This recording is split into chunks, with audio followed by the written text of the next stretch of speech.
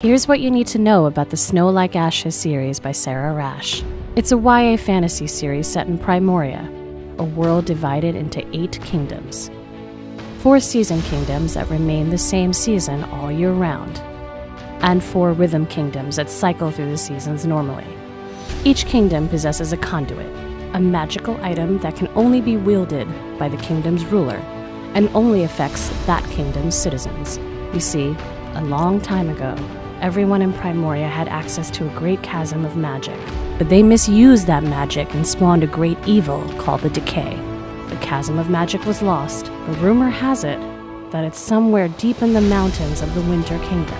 Of course, that means other kingdoms want those mountains for themselves, which means trouble. 16 years ago, Spring attacked Winter, killed their queen, broke their conduit, and enslaved their people. But a small group of Winterian refugees managed to escape.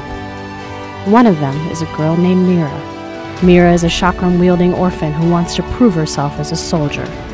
Together with the other Winterian refugees, she must recover the broken pieces of the Winter's conduit and gain allies to help them free the enslaved Winterians and defeat Spring so they can return home to rebuild their kingdom. But the web of power and deception is woven tight, and Meira must be careful whom she trusts. Will Meira and her allies defeat Spring? Can she protect her world from decay? And will the lost chasm of magic ever be rediscovered? Start where it all begins with Snow Like Ashes. Then read Ice Like Fire to find out what happens next.